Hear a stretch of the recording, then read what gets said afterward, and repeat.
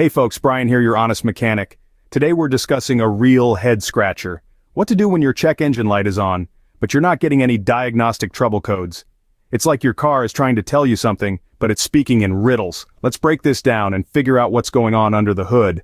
Before we get started, if you find this video helpful, please don't forget to hit that like button and subscribe to the channel. It really helps me out. Alright, let's get into it. First things first, let's talk about why this happens. There are actually a few reasons why you might be seeing that light without any corresponding codes. 1. Low-end OBD scanner. This is actually the #1 reason, folks. If you're using a cheap or basic scanner, it might not be able to read all the codes your car is throwing. For example, a transmission issue can trigger a check engine light, but only a good quality scanner might be able to catch that. So if you're not getting codes, don't assume there aren't any. Your scanner might just not be up to snuff. 2. Intermittent issues. Sometimes the problem is like a mischievous gremlin. It pops up just long enough to trigger the light, but disappears before the system can log a code. This could be caused by a loose gas cap, a faulty sensor, or an electrical issue. It's frustrating, but it happens. 3. Pending codes. Now this is where things get interesting. Some issues are right on the edge of triggering a full-blown code. The car's computer notices something's not quite right, but it's not bad enough to set off alarms yet. These are called pending codes. Here's the kicker. Some OBD scanners can actually detect these pending codes. If you're not seeing any regular codes, it might be worth checking for these pending troublemakers. They're like the early warning system of your car's diagnostics. 4. Recent battery disconnect.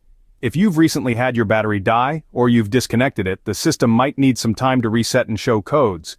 It's like rebooting your computer. Sometimes it takes a minute to get everything back online, you know? 5. Issues with the OBD2 port. Speaking of communication problems, sometimes the diagnostic port itself can be the culprit. Debris, corrosion, or damage to the port can prevent proper communication. It's like trying to have a conversation with a mouthful of peanut butter. Now, I know what you're thinking. Brian, that's great and all, but what do I actually do about it? Don't worry, I got you covered. Here are some steps you can take. First, make sure it's actually the check engine light.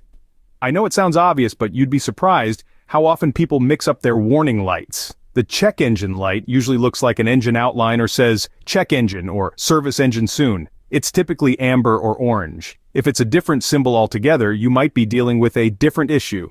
Next, try driving for a while. Sometimes the system needs time to run through its diagnostics and set a code. Take the car for a good 15-20-minute drive, including some highway time if possible.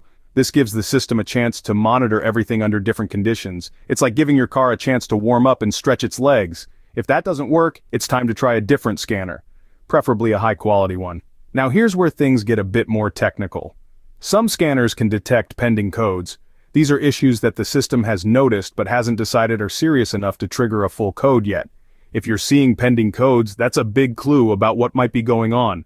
Borrow one from a friend or head to your local auto parts store. Many of them will scan your car for free with professional-grade equipment. If you're getting codes with a different scanner, well, you might need to invest in a new one of your own. Remember, when it comes to OBD scanners, you often get what you pay for. While you're at it, check for any blown fuses, particularly the one for the engine control unit. A blown fuse can cause all sorts of weird behavior.